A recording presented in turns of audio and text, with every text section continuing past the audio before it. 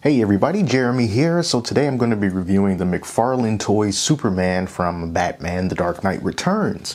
So this is part of a build-a-figure wave. In this case, we're going to be building a horse, and there's 4 figures you need to get to build that horse. Going to be Superman here, Joker, Batman, and Robin.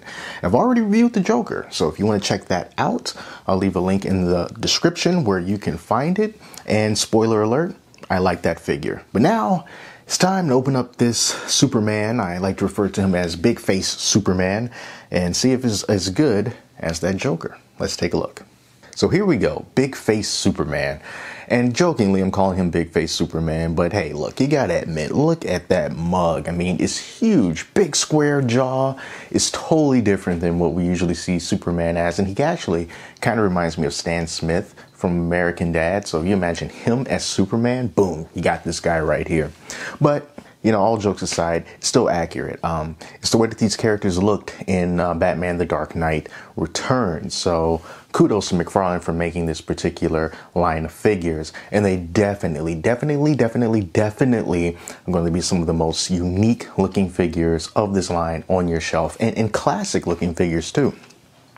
Now, getting down to this figure in particular and how McFarlane did with it, I think for the most part is good, outside of some cosmetic imperfections that may not be apparent on the figure that you get, because they can vary from figure to figure.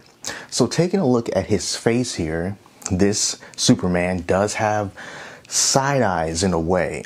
They aren't necessarily looking off to the side, but they're not straight either. So we're just going to put everything under the side eye category. And I wish I had looked closer at this figure when I was getting him at the store, because there was a couple of different ones to choose from, because one of the eyes on this Superman is a little bit more squinted than the other. So it's a little bit off in that regard. So his face doesn't look completely good like I would like for it to look. You know, it kind of looks like he has a facial tic in his eyes, just squinting. So that's one thing about my particular figure that I wish were different. Another thing is the Superman symbol.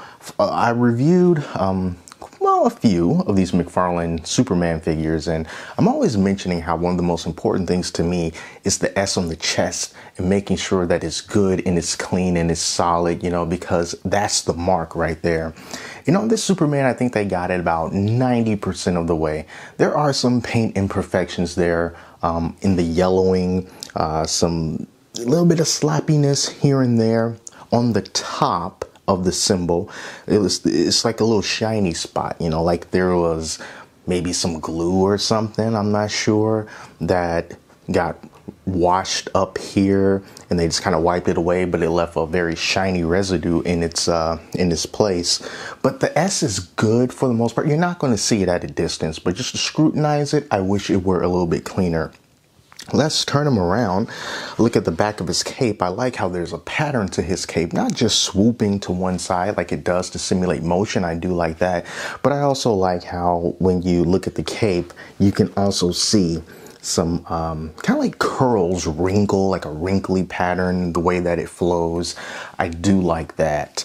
But as far as the little imperfections go, you can kind of see on the cape there's a little bit of black on there. You know, it's just some errant paint here and there that just found its way onto the red of the cape. So again, nitpicking. Can you see it at a distance? Of course not, because his back will be turned. You won't be able to see it. But just for me looking at it right here, I wish that it were better. But it's not that big of a deal. Let's turn him back around. I mentioned his face earlier, but if we can get nice and close on his face, you can see that it still looks really good. Side eye aside, I think he is a very complicated looking face, you know. It's very chiseled, and he almost has like a Ronald Reagan kind of a look going on to him as well, you know? So I do like that. I do like you can sort of see like little wrinkles here and there, and how the lips are a little bit pursed. They're going up a little bit, you know? So the face is good. Face is good. So design of the figure overall, good.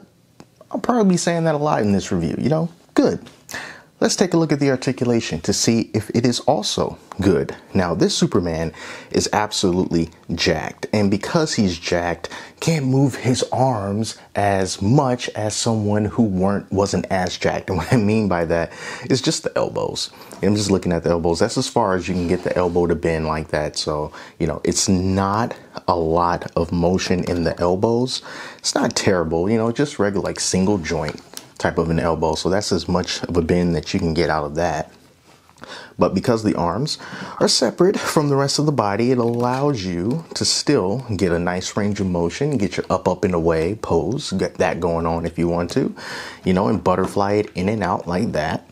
And then you have your fists that rotate. Sure they do, and they hinge as well. A little bit stiff on mine, but I can see the joint there, so they can hinge. There you go. You probably heard that click.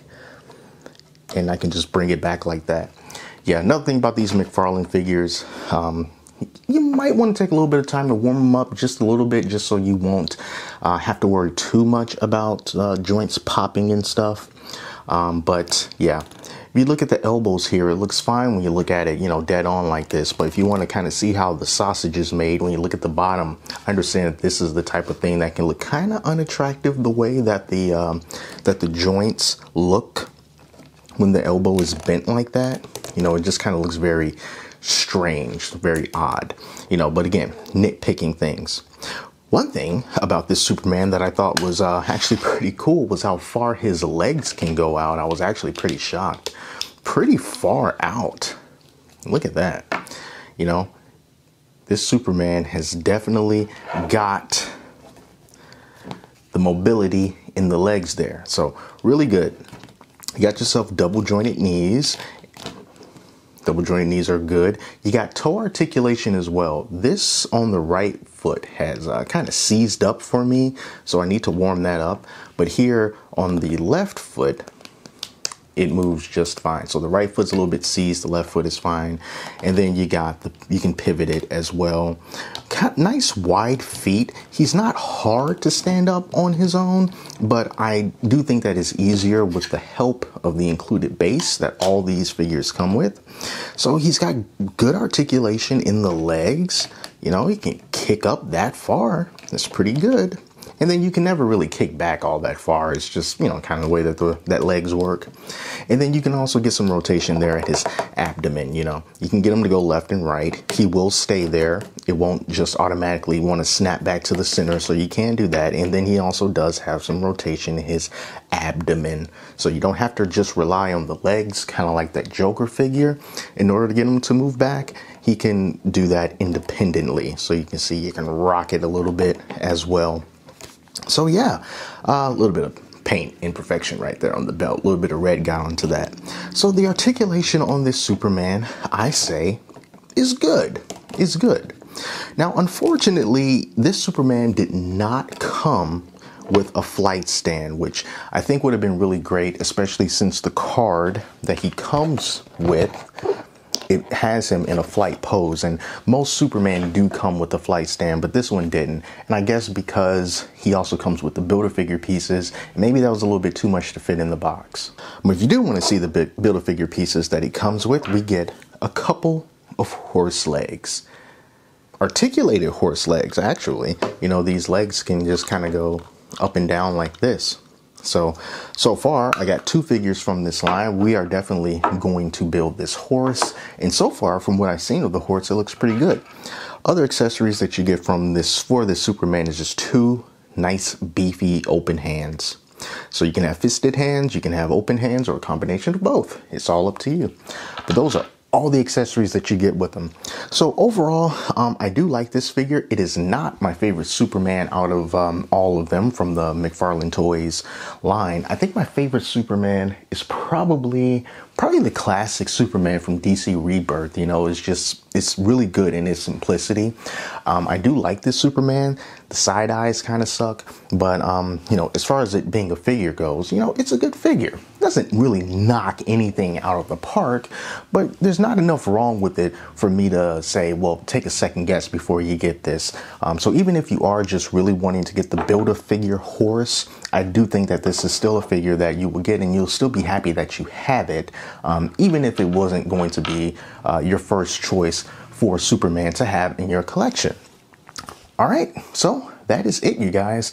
I want to get the two other figures, Batman and Robin, so we can put this horse together. Not sure when that's going to be, but when that happens, we'll do reviews on both of those, and then we'll take a look at that horse.